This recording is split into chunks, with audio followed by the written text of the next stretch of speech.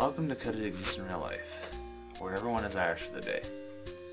As you no doubt have guessed, today's St. Patrick's Day, the only day of the year where you can dress in the only green shirt you have in your closet, get drunk, and binge listen to as many ballads as you can before your head explodes.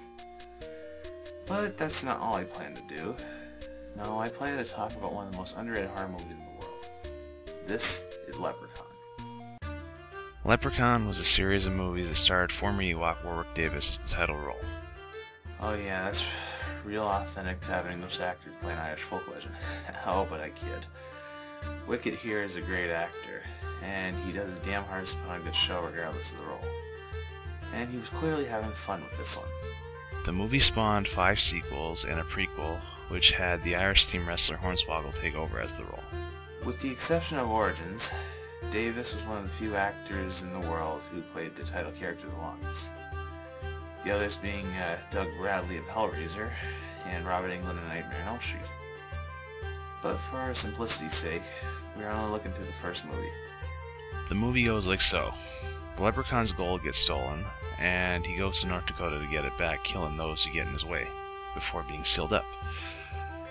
Years later, a family moves into the house he was sealed up in, and they accidentally unleash him.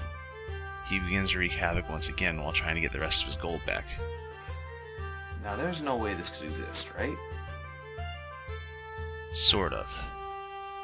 I say that because in order to prove the Leprechaun is real, you have to look into a bit of the history first.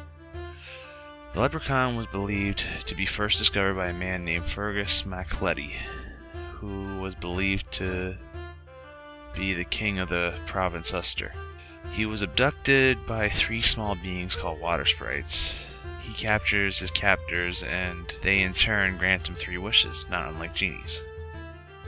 This was believed to be the earliest time that leprechauns were well known. However, since Fergus here has an unknown chronology, he may be just as fake as the water sprites that captured him. However, upon looking up Fergus, I discovered that he was associated with the High King Conn of the 100 Battles.